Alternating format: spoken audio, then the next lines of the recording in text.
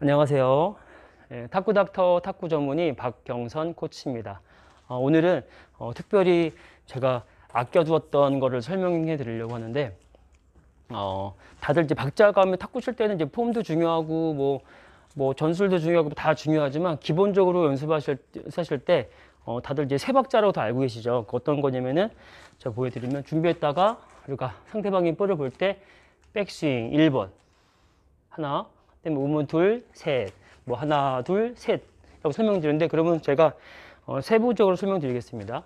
준비했을 때 기본 자세가 좋은 상태에서 볼이 딱 상대방이 볼 딱 넘기는 순간 나는 그거 알고 백스윙 하나, 백스윙 1번. 그러면은 저는 항상 탁구대 길이가, 제가 이 길이가 2.74라고 했는데, 그럼 볼이 올 때는 바로 오지 않고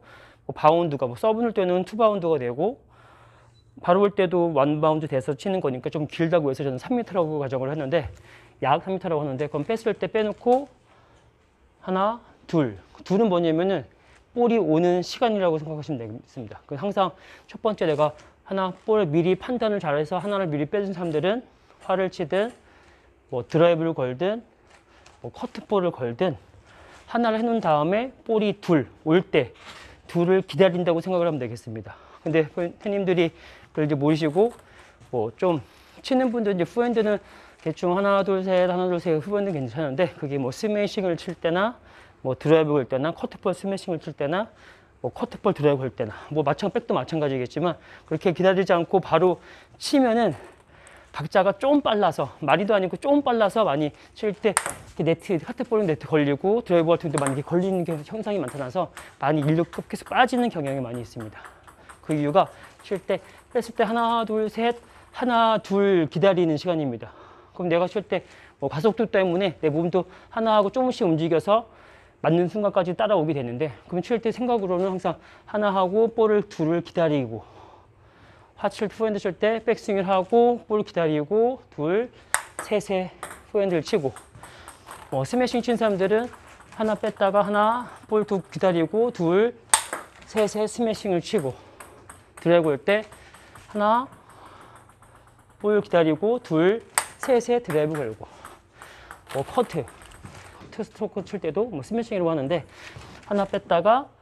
기다렸다가 셋에 스매싱 치고, 드라이브도 커트볼 드라이브도 하나 하고 기다렸다가 셋에 드라이브 걸고. 그럼 항상 하나 셋을 나만의 기본 박자, 다 똑같은 박자가 아니라 저는 나만의 다 다르니까, 하나 셋을 나만의, 어떤 분들은 하나 셋 치는 분이 있다 치면은 그걸 하나 둘로 더 할 때 하나 둘로 하지 마시고, 하나 셋 넷으로 하지 마시고, 항상 셋을, 나만의 박자를 하나 셋 쳤으면은, 좀 빠른 사람들은 하나 둘 셋 느린 사람들은, 늦게 치는 분들 일본 기본에서 늦게 치려면 하나 둘 셋 치면 되니까. 그러니까 뜻이 뭐냐면, 항상 둘이라는 숫자를 뭐라고 세지 말고 좀 기다린다, 여유 있게 친다, 그러고 생각을 하시면은 볼이 참기가 더 늦게 오고, 그게 이거를 바로 된다는 얘기가 아니라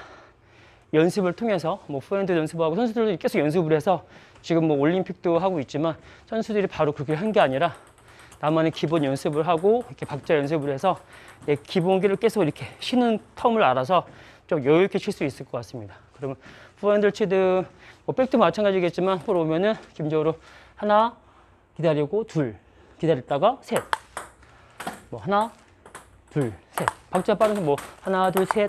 셋이 기본인 사람들은, 빠른 사람들은 하나 둘 셋 할 수 있고, 늦게 치려면 하나 둘 셋. 그래서 항상 둘의 개념을 내가 따로 생각하지 말고 그걸 기다린다, 볼이 오는 시간이라고 정의 내리면은 훨씬 내가 편하게 칠 수 있고, 그래서 그것 때문에 선수들이 이 하나 둘 셋 치고 하나 할 때 둘을 빼서 기다릴 수 있는데, 그 둘이라는 거를 계속 움직이려고 하다 보면은 하나 둘 돌아서는 이런 게 안 되고, 빠지거나 변화가 생길 때는 좀 급하게 치는 경향 때문에 타이밍이 미세하게, 저는 항상 이렇게 저 숫자, 우리 라켓 각도에 대해서 0.2 각도가, 여기랑 여기 각도가 한 0.8cm 정도만 움직이면 끝에서 끝이라고 하는데, 그럼 내가 좀만 내가 빨리 쳐도 각은 내가 원하지 않는 곳을 빠져버리게 되니까,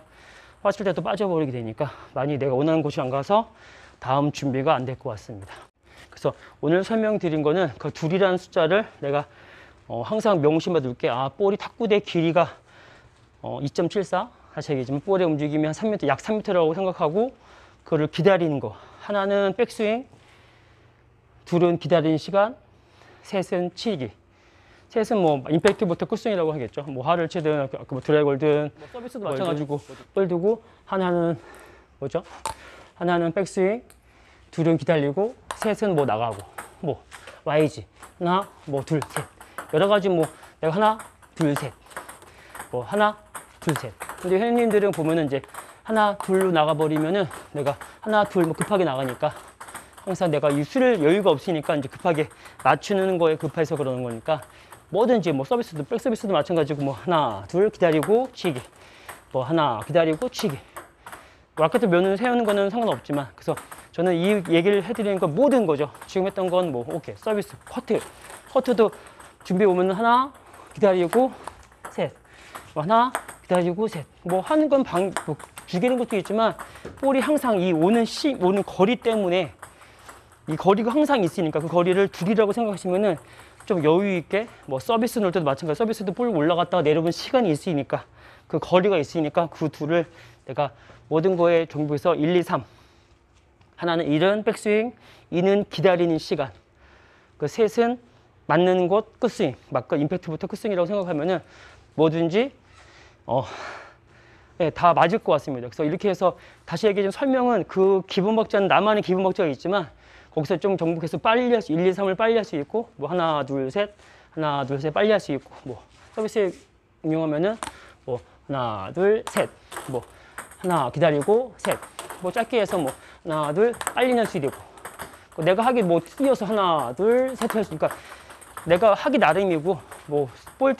치는 것도 내가 볼 치다가 빨리 칠 수 있지만, 뒤에 나와서 치면은 하나, 둘, 셋이 되는 거고, 붙으면 더 빨리 갈 수도 있는 거고, 그래서 나만의 박자를 항상 저를 따라한다는 거 아니라 자기만의 박자를 맞춰놓고 거기서 좀 빨리 할 수도 있고 늦게 할 수도 있고 뭐 같은 위치에서 내가 좀 임팩트를 빨리 하면 빨리 할 수도 있고 좀 힘을 줄여서 칠 수도 있고 속도를 느릴 수도 있고 빨리 할 수도 있고 힘을 줄 수도 있고 뺄 수도 있고 해서 조절을 해서 나만의 박자를 만들어야 됩니다. 그래서 선수들이 그거를 매일 했던 것 같습니다. 매일 해서 10년 동안 이것도 모르고 그냥 연습을 했는데 그게 자기만의 박자가 있어서 거기서 좀 응용을 좀 머리 좋은 선수들은 좀 응용을 해서 더 잘 치고 못해도 잘 칩니다. 기본기는 있으니까. 근데 지금 회원님들은 이런 연습을 한 번도 안 하고 바로 이제 게임을 해서 자기만의 리듬이 없고 박자가 없으니까 상대방이 맞으면은 잘 치고 못 맞으면 못 치고 그래서 자기만의 기준만 있으면 그래서 이렇게 응용도 할 수 있으니까 그래 또 재미있는 것도 나오고 그래서 무리하게 안 해서 뭐 제 오늘 핵심 중인 거는 1, 2, 3이라는 1은 백스윙, 2는 기다리는 탁구대 거리, 시간, 그 다음에 셋은 임팩트부터 끝스윙이라는 생각을 하면은 모든 볼에 대해서는 그게 다 통할 것 같습니다. 뒤에 나와도 마찬가지겠지만 하나, 둘, 셋이 있고, 그러니까 뭐든 로빙 스매싱도 하나, 기다리고 셋 다 되니까. 그래서 그렇게 설명을 드릴 거니까 이렇게 지금 이제 듣고 나서 연습을 하신 분들은 지금 당장이 아니라 뭐 3개월, 6개월, 1년 정도, 2년 있다가 그게 익숙해지면은 그때부터 이제 응용 내가 좀 시합에 써먹을 수 있고 거기서 좀 응용하는 거는 좀 쉬운 것 같습니다. 그 기본기 배울 때보다는. 그래서 그렇게 연습을 하시면은 더 재미있게 칠 수 있을 것 같습니다. 그래서 오늘 영상 여기서 마치고 다음에는 더 좋은 영상으로 찾아뵙겠습니다. 지금까지 탁구닥터 탁구 전문의 박경선 코치였습니다. 감사합니다.